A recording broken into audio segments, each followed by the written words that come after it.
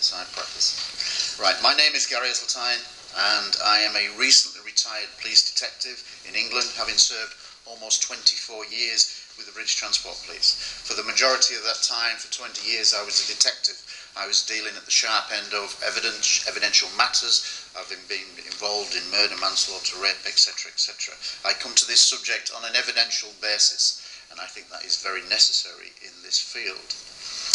I am here principally to speak on behalf of police officers worldwide who have witnessed UFOs, but I would also like to say that I'm also one of the principal investigators of the Rendlesham Forest incident that my colleague Peter has alluded to, along with Linda Moulton Howe. I would consider as the three principal investigators of this incident. We're all doing very good work on it. For the last 5 years I have worked with Colonel Charles Holt, the man who wrote the Holt Memorandum, the Deputy Base Commander of what was absolutely a nuclear facility. And let me back that up by saying that for 3 years of my 6 years in the Royal Air Force, between 1983 and 1989, I served on 2 nuclear bases doing exactly the same job as what those US Air Force policemen did. And the base at Bentwaters is identical to the base at RAF Labrook in West Germany where I worked. So let's cut the crap. This is a nuclear issue. Right. In January 2002, moving to my police background, I created the Police Reporting UFO Sightings Database. It's commonly referred to as the Proof Force Police Database. You have an information pack with that information. It's basically there for UK police officers to record on and off-duty police sightings. Believe me, over the 11 years of my research, nothing will surprise me what anybody says in this field about what they report. It is truly extraordinary. When I began my research 11 years ago into British police officers, there were approximately 6 cases involving 10 officers. 11 years later, I now have over 425 cases involving over 940 British police officers. This is a significant amount, in my opinion. These sightings have taken place the length and breadth of Britain and have been reported at all times of the day. Whilst I'm not a big lover of statistics because they can be manipulated, I would say that the key statistic for me is that over 70% of these cases are multiple witness officer cases. Therefore, it is significant corroboration to a sighting event. Again, I look at this case through evidential eyes. In one particular case, there is in excess of 24 police officers that were involved in tracking at least one object over 6 counties of Britain on the night of March the 30th, 31st, 1993. This is referred to as the Coverup Incident. Many police officers have observed structured craft of huge size and proportions in close proximity to their ground positions. These craft range in shape and size and dimensions from many tens of feet to many hundreds of feet in size. Many of the police cases on the database, in my opinion, are truly extraordinary. For example, in October 1984, near RAF Northolt in Middlesex, a silent black triangular object was seen at low altitude by 2 uniformed police officers on mobile patrol, which they described as being the size of 3 football fields. When I sought to clarify this description of size, they said when they saw it, it was above 3 football fields. So I think that's a pretty good representation of size. This report was made by Police Constable Robin Perry of the Metropolitan Police. On another occasion in October 1978, 3 uniformed police officers in a rural area of Buckinghamshire observed a huge object which they described as a size of a football field, which suddenly and silently materialised in front of them in the blink of an eye and at relative close proximity to their position. However, there were also a number of smaller objects flying around the large main object, akin to a mothership kind of scenario, and the larger object then projected a beam down to the ground, which was the width of the football field, which then traversed the ground as if scanning the terrain for several minutes. They watched for this event for approximately 5 minutes before suddenly it went off and dematerialised in the blink of an eye. 1 second it was there, and then it was gone. and this has been described as like switching on a light bulb on and off. Not something that I think our stealth capability is quite capable of yet. The source of that report is the Police Constable Eric Raymond, retired of the Thames Valley Police. Many officers have seen objects that appear to move in ways that seem to defy laws of known physics and aerodynamics. For example, in May 1981 and 1982, two firearms officers were involved in the close protection of what was then a very prominent Conservative minister in a rural location in North Yorkshire.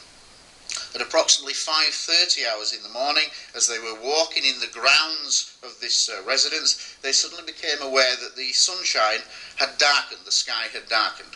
When they looked up to establish the cause of that, they were amazed to see a huge, dark, purple, cylindrical object with a pronounced undercarriage underneath it that was described as being the length of a football field, a common figure in all of this, and hovering silently above the house at an altitude of only 200 to 300 feet, which is extremely close. The object remained motionless, silent, above the house for 5 to 10 minutes before it suddenly and silently accelerated in the blink of an eye out to the horizon, where it stopped in an instant for a few seconds and then disappeared towards the horizon and out of sight.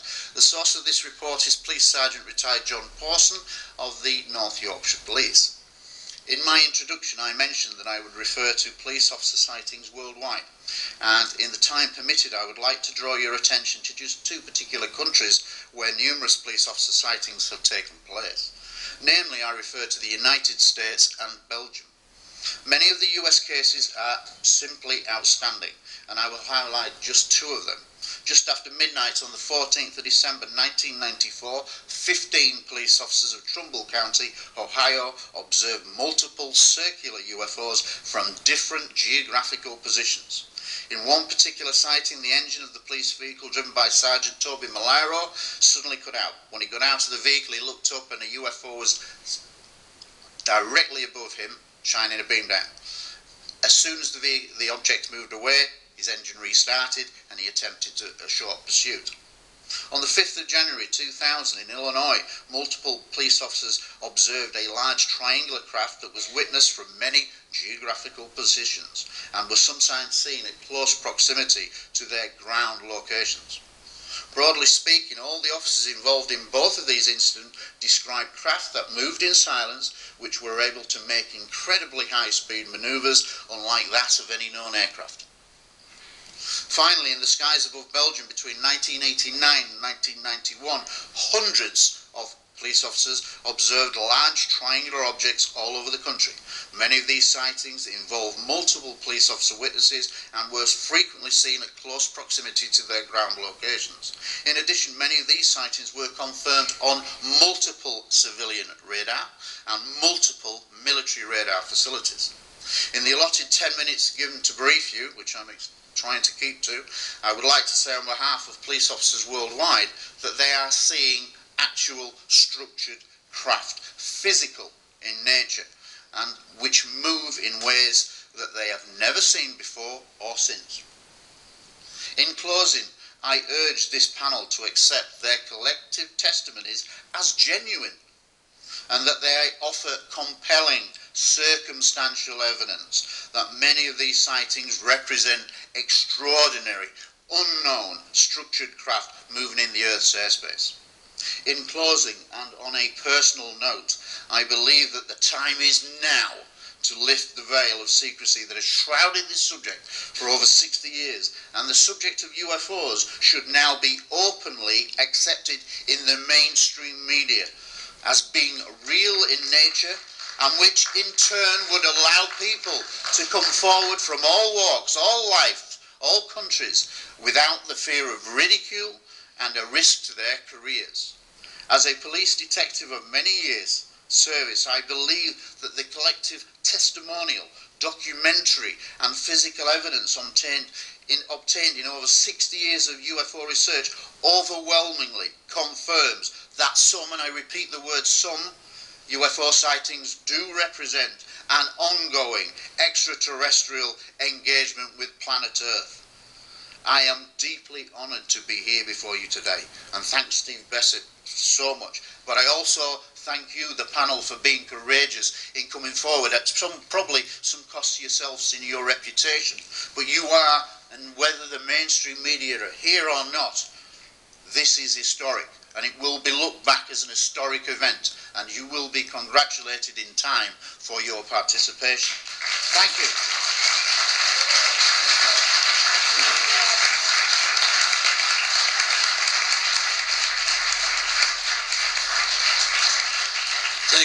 Thank you very much, investigative detective. I just want to underscore that your passion really underscores the significance of your testimony. I am very passionate, as you can see. And that's a worthy, it's a virtue.